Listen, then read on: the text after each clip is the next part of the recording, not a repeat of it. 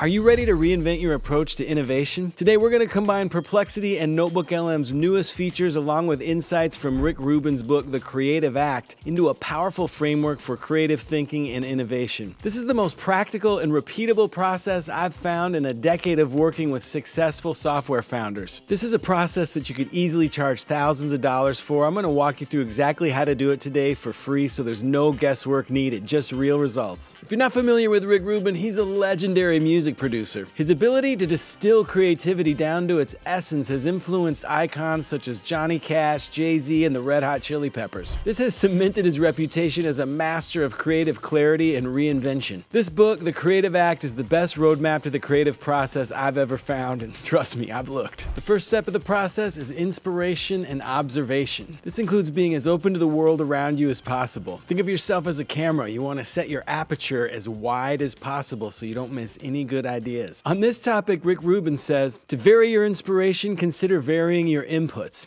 Epiphanies are hidden in the most ordinary of moments. Train yourself to see the awe behind the obvious. I love that he also says even spontaneity gets better with practice. I'm hopping right into the cheat sheet. I make one of these for every single video that I create. This one's over 20 pages long, goes into a lot of things we're not going to have time for today. You can grab a copy of this and over 100 others by supporting this channel and joining the Patreon. There's a link in the description for that. But the first prompt I want to get to here is this one. It takes an observation that we've had and blows it out into a diverse set of ideas. We're going to pop this right into Perplexity, copying and pasting it right here into Perplexity. And if you're brand new to Perplexity, you can just think of it as Google on steroids. It goes out and does a ton of Google searches and pulls the best of the best back for you to analyze in NotebookLM. Today's example is all about a wellness retreat business idea that I had from talking with some people about how everybody is super addicted to their screens. Being here in Maine, there's a lot of different places for a wellness retreat, so let's see what Perplexity pulls together when I ask it to generate some ideas around this. Killer. Just as expected, Perplexity took that idea, that brief observation, and blew it out into all sorts of ideas from physical wellness, artistic wellness, nutritional, culinary, holistic therapies. The list goes on, all with awesome insights and citations here. A couple really cool new features in Perplexity is this ability to select different models. We're going to get into this in detail in a second,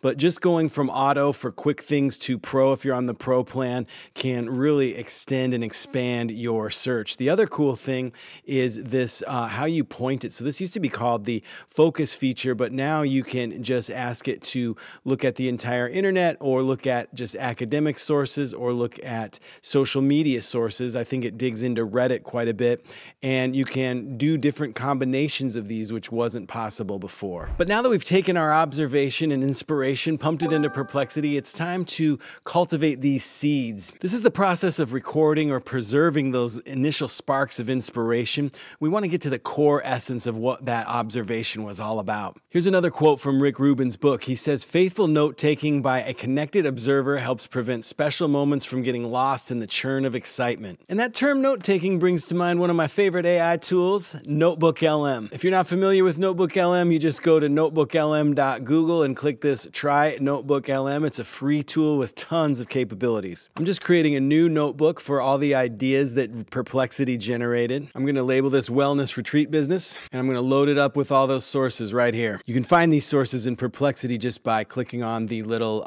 numbers at the end of each different thing it mentions, and then just copying and pasting that link right into NotebookLM. And now that I've got all those sources loaded in, I'm going to grab this prompt from the cheat sheet that basically asks it to help me understand the core essence of this idea by generating a lot of different possibilities. You can see that right here. See what it comes up with. Man, that was super fast, and it did a great job honing in on exactly what I need to focus in on for the core of this idea, such as who's the target audience and what are the specific needs I need to address, with a bunch of ideas about that. There are a lot of new NotebookLM features that can help with this step. You can load in way more sources than you used to be able to, but also there is this pinned notes that a lot of people don't really use. So we want to save this note to the clipboard, and in this way we can always refer back to it and then we can even start to analyze the pinned notes instead of the sources themselves, which can be super helpful. Another killer new feature is that we can actually join the discussion inside of the podcasts now. Now that we've captured the core essence of our idea, we want to move into this exploration and experimentation phase. This is where we make connections between disparate ideas. We're going to engage in free-form play and embrace any unexpected accidents or imperfections. Here's a prompt that we can use in either Perplexity or NotebookLM here. What are 10 what-if questions that could help us explore unconsidered aspects or potential transformations of this idea? Perplexity just crushed it. Look at this. Exploring what if the retreat operated as a pay-it-forward model where guests paid fees that covered their stay plus a future guest? What if highly connected guests were assigned a digital twin who continued their online presence while they disconnected? And here inside NotebookLM, what if the retreat specifically targeted pre-teens or incorporated analog wellness ideas? Pretty cool. So one of the coolest new features inside of Perplexity is the ability to create a page from what you have been searching here in your thread. You do that by clicking these three little buttons up here, convert to a page. And when you do that, you get something like this. So you can publish this and share it out with your team or maybe other people to get their perspectives. You can also do that by sharing out the podcast that you've created inside of NotebookLM. And if you're unfamiliar with how to do that, you just click this little generate button here in NotebookLM. Once you have some resources in, it takes a few minutes and it creates a killer podcast that you can share with your team to get feedback on your new innovation. But wait a minute, while I was making this video, I began to think, why do these good ideas always happen in the shower? So I did a little digging into that and found out it was because of that hot water brings the blood to the brain, which can increase dopamine, and it also puts you into a relaxed default mode network, mood where these ideas can just bubble up to the surface. So I decided to have a little fun with that. I created this prompt where I ask the large language model to pretend it's taking a shower and pretend that blood is flowing to the brain, increasing the dopamine, etc. I'm going to show you how this works in a second. There's a very specific model inside of Perplexity that I think is going to be best for this prompt. But now that we've explored and played around with a bunch of different options, it's time for the refinement phase. And in this phase, we're going to be taking a step back to assess our work. We're going to be identifying what's working and what might need some improvement. And we're also going to start iterating and refining these ideas through multiple drafts or versions. This is kind of where the craft comes in, where the last part was the play. This is a little bit of the editing work. I love Rick Rubin's quote when it comes to this, where he talks about distilling a work down to get to as close to its essence as possible is a useful and informative practice. When you get to this phase, one of the prompts that works the best is asking it to evaluate the creativity and innovation of the ideas around your draft, considering uniqueness and potential to disrupt or improve upon existing solutions. And Perplexity's new feature where it allows you to go access these other models is critical when it comes to this step. The best models for this step are these reasoning models. We have access to the DeepSeek R1, which is a reasoning model, and access to this O3 Mini, which is OpenAI's reasoning model. These reasoning models are a lot different than your normal ChatGPT. With normal ChatGPT, you ask a question and then you'll get a quick response kind of just off the top of its head. But with these models, you're asking it, hey, think deeply about this and, really spend some time considering everything that I've given you and then give me your best output. With these reasoning models, sometimes it can take up to minutes of these large language models thinking in the background. So for this step, it's really important that you use one of these models. These are also the models that I think would work best for this shower prompt. I'm going to copy and paste that one right into Perplexity. And I'm going to choose this Reasoning O3 Mini, which is the OpenAI reasoning model. You can see in here that it is thinking, and not only is it doing these searches, but it's deeply considering everything here. These are the different phases it went through as it was doing its reasoning or its deep thinking. And this came up with a dynamic flow state toolkit, a system designed to help individuals intentionally replicate the conditions that foster creativity and insight. It goes through all the different concepts there that it came up with while it was taking a shower.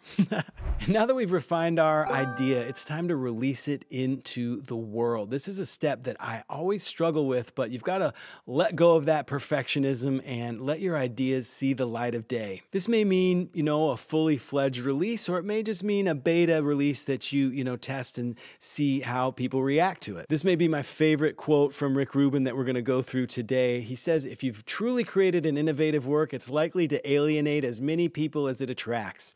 The best art divides the audience. If everyone likes it, you probably haven't gone far enough." A cool prompt to use for this section, which can be used in either Perplexity or NotebookLM, is to ask it to play the role of a potential audience and evaluate the ideas that you've generated there and think about anything that might be confusing or require clarification for the audience. So this may be a prompt you want to run right before release just to make sure you've got everything checked off and that there's no final tweaks that might really put it over the edge. A couple tools that come to mind for releasing stuff quickly. If it's code or anything software-based, the tool called Replit makes it very easy to publish software, beta, early, MVP type products that you can get out there and get some feedback on. If you're running a B2B service business, LinkedIn is the place to go. Anything else, I think YouTube is a great place to test ideas. And honestly, I've really struggled with Instagram, so, putting stuff out on Instagram can be a real challenge to get organic growth. But once it's out in the world, that is not the end of the process. The final step here is renewal and re-engagement. So this part of Rick Rubin's process talks about taking a little time to rest and recharge after completing a project, reflecting on what you've learned and how you've grown. It also involves re-engaging with the world and beginning the cycle of inspiration and observation anew. So it's a circular process here. Regarding this step, Rick Rubin talks about returning with a clear perspective, and it's through this process that true learning can occur. He talks about unlearning as well, so that can be a useful concept to think about. A prompt that might be helpful in this phase is to really get some feedback about the entire process from the large language model. So asking it about key creative decisions that were made during the project, loading in some information about the project, and asking it to help you identify different factors that influence these decisions and their impact on the final outcome. So this may be a time you step back and look at the process as a whole and how you can continue to iterate on all of these steps and make sure that they fit with exactly what you're trying to achieve. For this phase, a second brain software like Notion is critical. It's only in keeping track of every step along the way that we can look back and say, hey, where could I have done that differently? How can I update my process documents? And how can I streamline this system to work better each time? All right, so now you have a complete process for innovation. In a world where AI can do a lot of the heavy lifting, it's coming up with these creative and innovative, fully fleshed out, refined, honed in ideas that is really going to be the skill you need, because AI is going to be able to take care of a lot of the rest. And I think this is one of the last things humans are going to be very useful for. And while creating this video, I wanted to push myself to see how creative I could get with using these tools. So I decided to ask Claude to create a little simple software project to help with creative endeavors. And Claude came up with this awesome wheel here that you can spin anytime you're stuck, and it will tell you about something you can focus on. So here it says, try an upside down approach. Let's spin it again. Okay, now it says, make it into a musical. So these are cool little pieces of software you can think about building very easily with AI that can keep you on your toes and keep you creative. I've got the prompt for that here in the cheat sheet. I'll link to that artifact below so you can test it out, but there's a ton in this cheat sheet. Like I said, it's over 20 pages long, and it goes into each one of these steps, has, I would say, maybe over 100 prompts easily. But with each step, there's a section for, just general ideas, scientific ideas. So if those are the types of innovations you're looking for, and then of course, business and professional ideas for each and every step that we went into. And there's even a custom GPT that walks you through each step of this process. It includes the instructions for that custom GPT, so you can see how I built that there.